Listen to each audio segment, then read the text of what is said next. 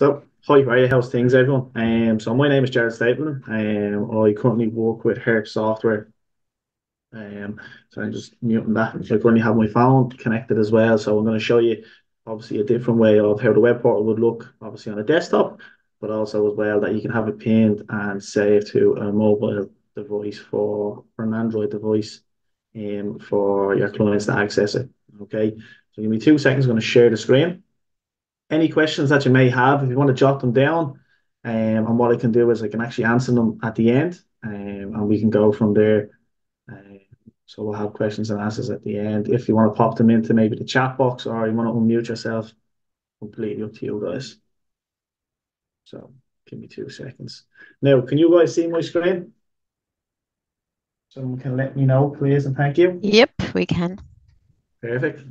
Um, So look, I suppose a couple of things, obviously, with the web portal itself, and the good benefit of the web portal is it's allowing your customers to be able to actually or make place orders themselves, but most importantly, have like a self-service kind of checkout. Now, what that basically means is a lot of people here and kind of in general would, the likes of let's say your banking, you do a lot of your banking via an app, everything's online, you have your self-service kind of portal and checkout. Okay, with our Herbst web portal, essentially this is exactly what's going to happen. Okay, you're facilitating and giving your clients more power to actually go and place orders, making it easy for them to actually go onto your website, place an order, but also most importantly, it's able to see their exact pricing.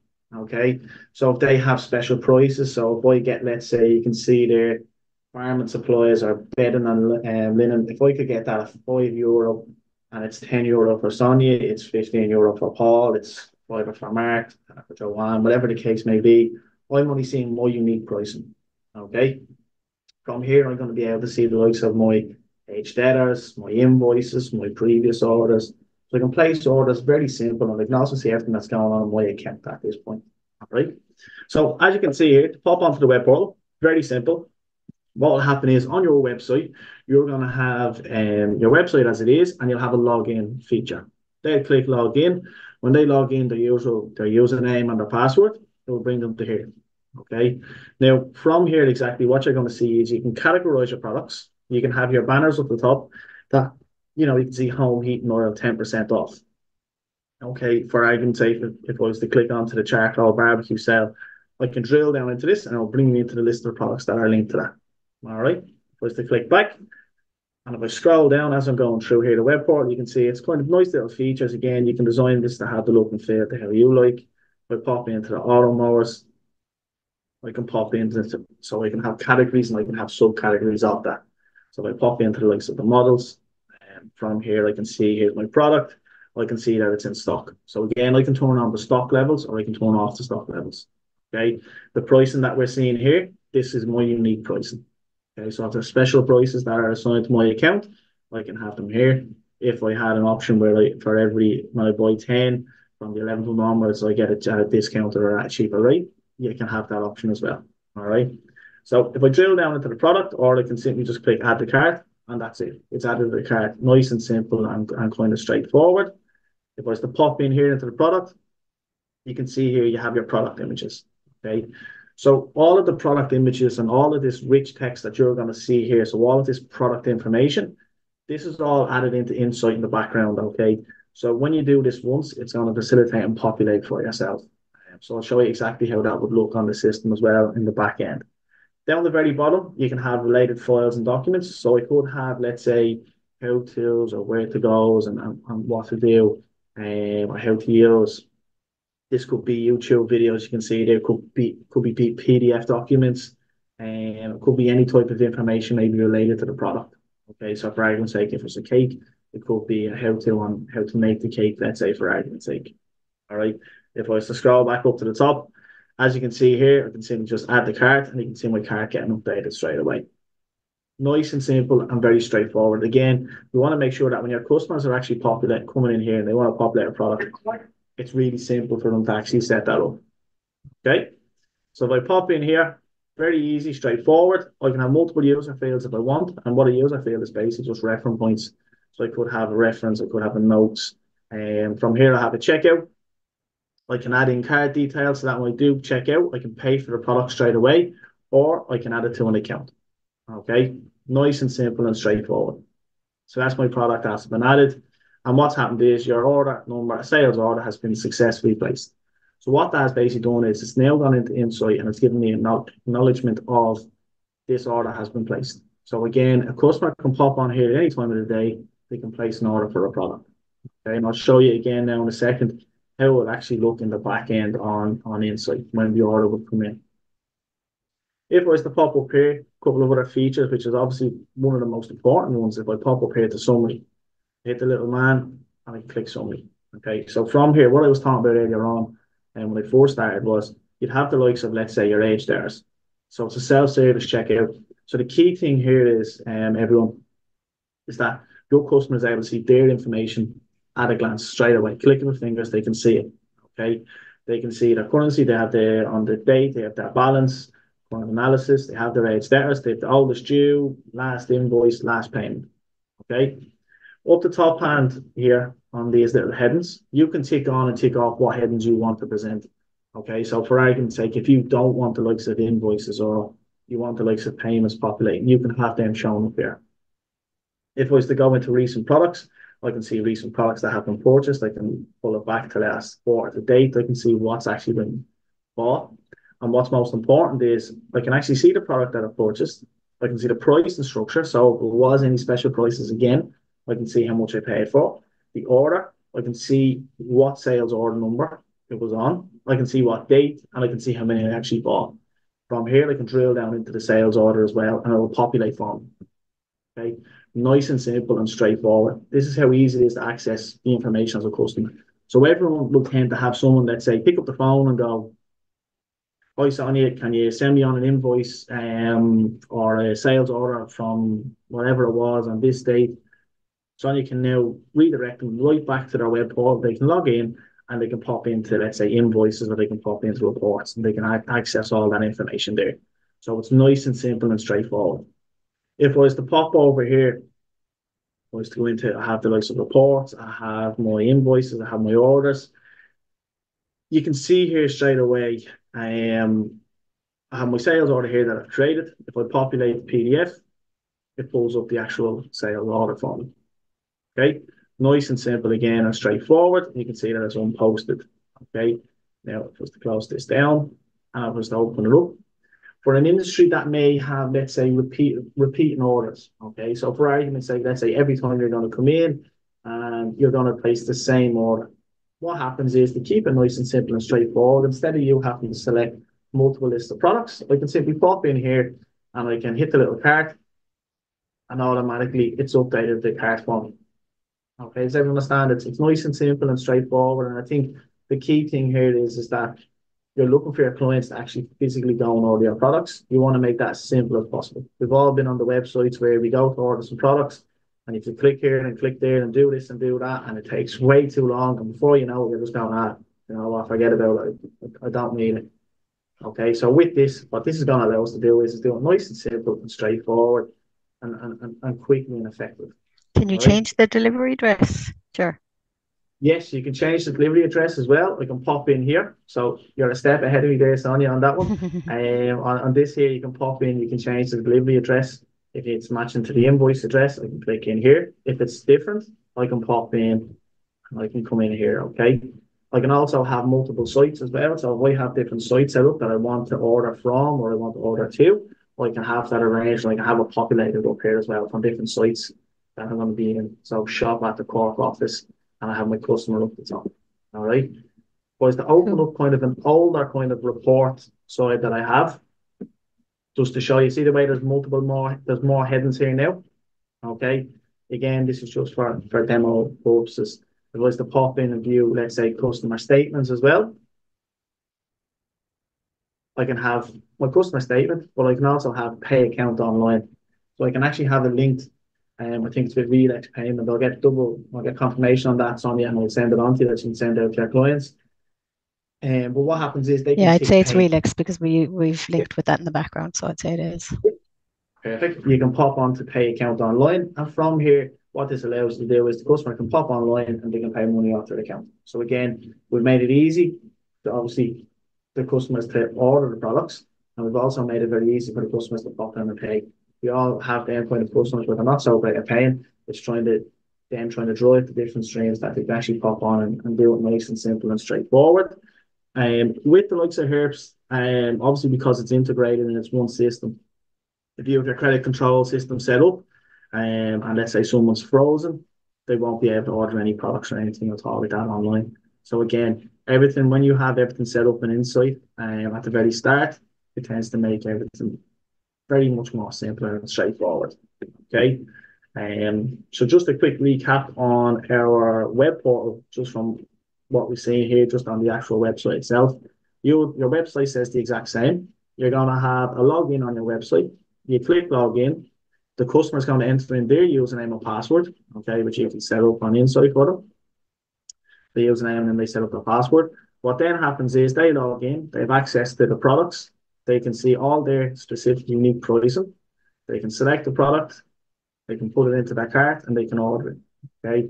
What happens is this then gives us an acknowledgement to say, okay, right, they've placed an order. And then from here, we'll go into Herbst for the next step. But the other option is it's more so your self-service checkout on the cloud. You can have the likes of your kind of a trade account really. You have access to all your information. You can see your age status, and you can see the likes of you want to add money, pay money on the account. If you want to check your statements, if you want to see a recent order, if you want to repeat an order, you have access to do that. Okay. If I was to mute that there just for 1 second, and if I was to open up web orders, so here's just one screen here of what you're seeing. Okay, so I've kept this nice and simple and straightforward, and I'll show it a little bit more in there. Okay, so if I was to pop into web orders, what I can do is you can see that they're grayed out at the moment.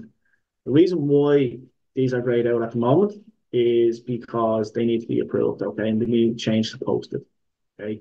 The main reason is that when it comes in stock levels, if you don't have your stock levels checked up and have it linked, okay, you can have it that it just pops in onto this screen here. From here, I have my sales order.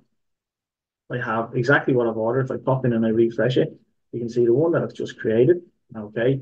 From here, I have the product that I've actually ordered as well. Okay, so nice and simple and straightforward. Okay, in terms of what we've done. In terms of the likes of, if I was to open up the product itself, okay, what you can actually see is if I pop over here to the likes of, give me a second, customer web UI, I have the information that you're after seeing. I have the information entered in here. Okay, I also have my pictures and I have my attachments added to it. So the pictures that you are seeing on the website. So when you set your product up once, it's going to facilitate and pull through into the different streams that we have. Okay. If I was to cancel this down, and just to show you just on a different setup screen that we do have, is here be more with kind of a little bit more in-depth information. So you have the likes of, let's say, your web orders. And I can pop in, I can have a list of the web orders that are populated here. I can pop in and I can go approve and I can convert this then and move forward into a delivery document and then into a sales invoice. Okay. If I was to click back, I have the likes of my web categories. Okay. So when you're setting this up at the very first stage, you can see here, here's the product images here.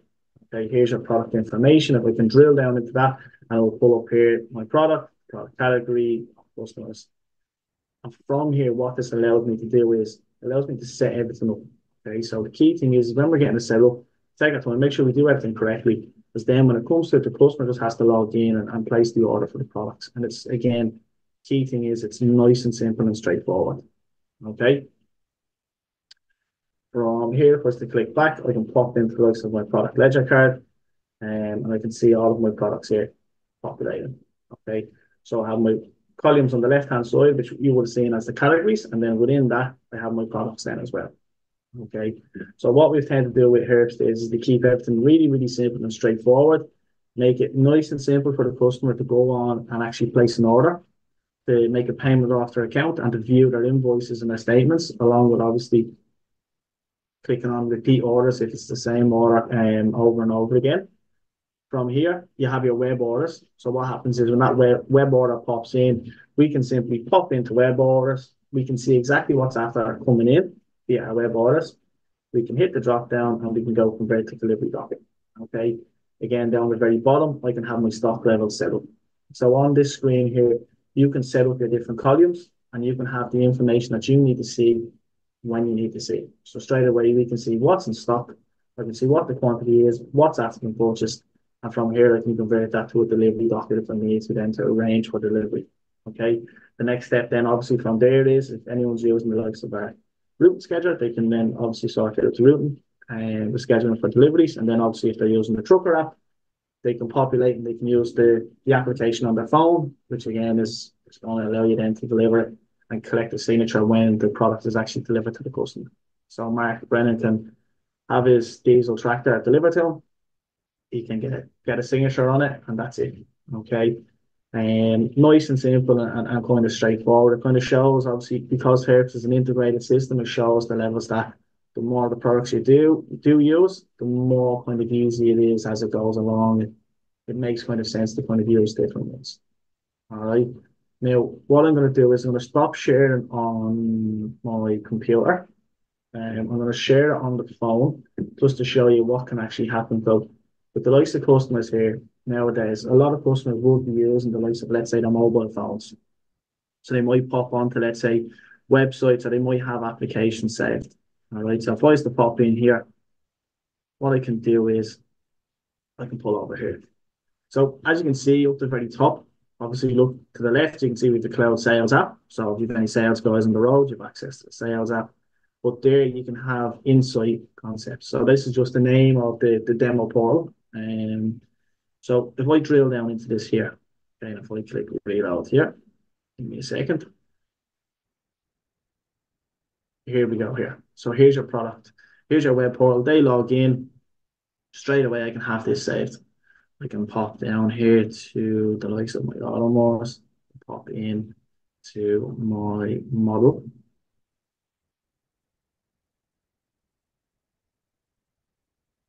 And nice and simple, just click plus. You can see it's populated down the very bottom with the cart. I could pop into the product, go through the images. And from here, as I scroll along, you can see the rich text. Obviously, that's been added. And then obviously then the related files as well down the very bottom for the likes of, let's say, YouTube. It might be how to set it up or how to charge it or how to use it and how to set up different settings. From here on the right hand side, I can hit the drop down and I can see the different offices that I want to purchase for. And that's literally it. It's nice and simple and kind of straightforward. I can pop up to the top. I have all of the information here for the different offices. And as I scroll back up, again, as you can see, very easy to use and very simple as we're going along. Probably sound like a broken record and you're probably fed up with me saying simple, but that's kind of very key. You want your customers to be able to pop on and place an order very easy and simple. The harder it is, the more chances they're not going to do it, which then drives a phone call into you. Whereas this is now allowing them to see their statements, their invoices, repeat orders, place orders, and see all of their information and even pay money off the account. I suppose that's kind of your web portal view. Has anyone any questions at all? I have a few, of course I would. It's really good, Yeah. right? I think, as you said, it's so simple, it's so easy, and the way it's just so seamless is the main thing. Yeah. The related files and links that you had at the bottom, are they your attachments that you have within the Yeah. customer's page? Is that what that is? Yes. Yes. Okay. And those attachments have to link to somewhere anyway as well, don't they?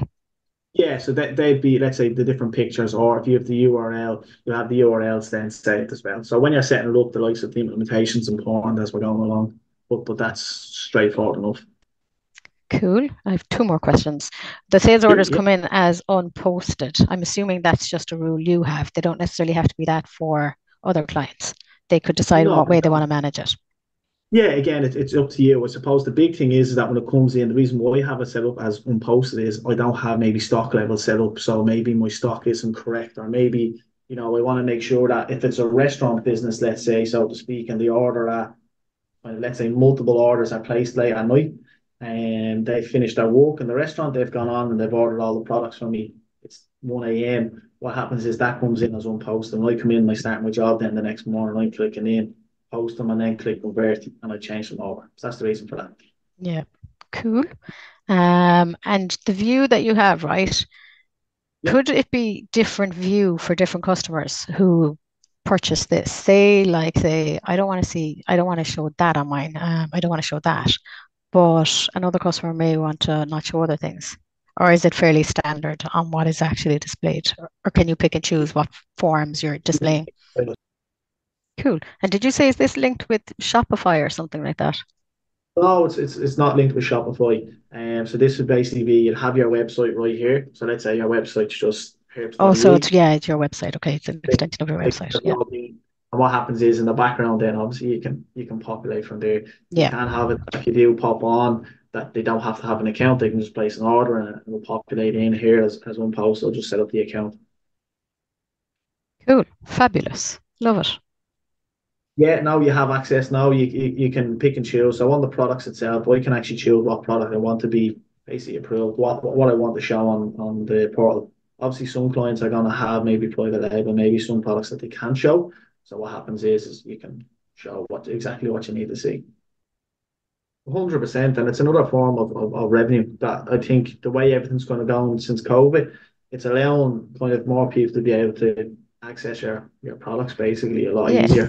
Yeah. Instead of just having to pick up the phone or send an email or having a sales guy pop out, it's nice and simple. And to be honest, everyone orders products online, so everyone buys stuff online. Yeah. So why not for your business? It makes a lot of sense, especially with you can see at the top likes the charcoal barbecue sale. They pop in and there's a special offer on. It makes very simple, and especially if it's a trade count where you can see their own pricing, their unique pricing structures. So everything's linked to them. It's very unique. It's it's kind of like you're banking online. It's for you. It's about you. It's your details and your information. But yeah, look, listen, everyone, thanks for obviously taking the time. And if you still have any questions at all, don't hesitate to give me a shout or contact me. Okay.